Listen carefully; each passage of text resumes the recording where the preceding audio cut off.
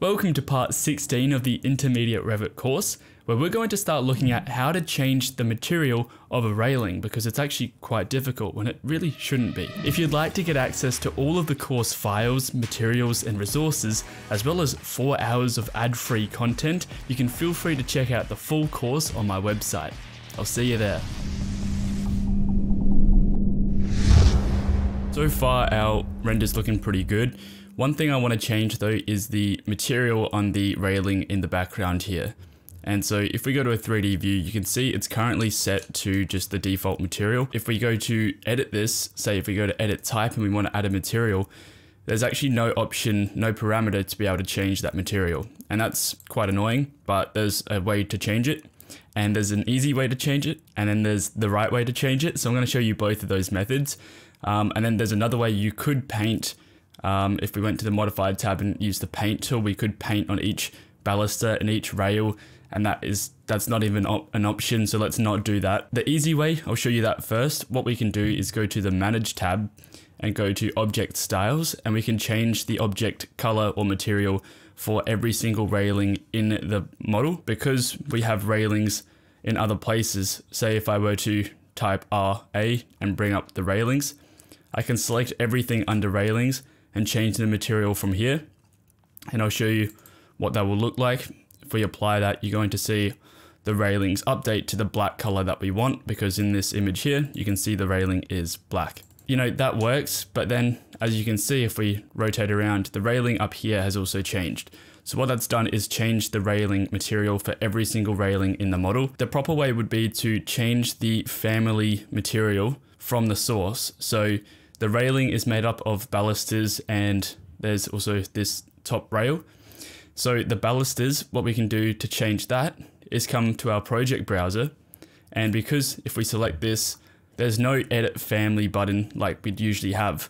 So it gets a little bit tricky because we can't just edit the type, change the material, and we can't just go into the family and change the material from the family.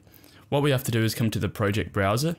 We're going to go down to families, and we're going to type RA to find railings and bring this down.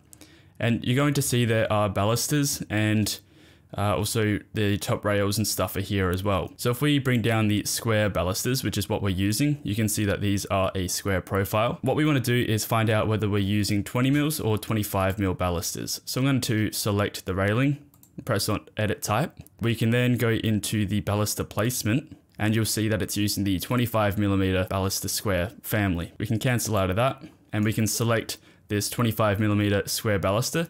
And before changing this, what I'm going to do is right click it and duplicate it. And I'm going to call this 25mm black. Just going to rename that like that. And so now what we can do is right click this baluster, the square baluster, press type properties. You can see there's a baluster material. This is what we want to be able to change. So I'm going to change this to the black that we were going to be using. Click OK, and you're not going to see that update in the model because we've duplicated this baluster. What we need to do is go back into this railing, click edit type, and we're going to assign the baluster to be the square 25mm, but the black one we've just created like that. And we're going to also have to change some of these other ones as well. What we can do is change the baluster placement here, and also here. I'm going to apply that and click OK, and you should see those balusters update. They are now black, whereas these ones over here are still the regular 25mm square ones that are with the default material. Now the only other thing we have to change is this top rail.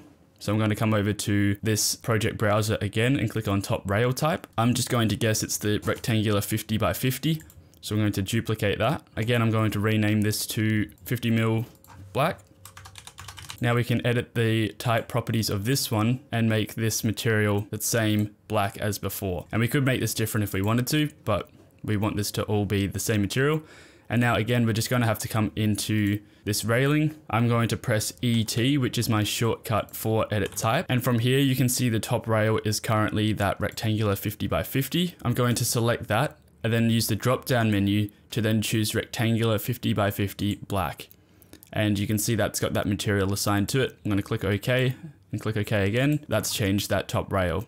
So now if we were to go to Enscape, you would see that that is now black. which is awesome. So when we render this out, it's going to look exactly like it does in the image here, which is what we were going for. There we go. In the next lesson, we're going to do a complete overview of the Enscape settings inside of Revit. If you'd like to get access to all of the course files, materials, and resources, as well as 4 hours of ad-free content, you can feel free to check out the full course on my website. I'll see you there.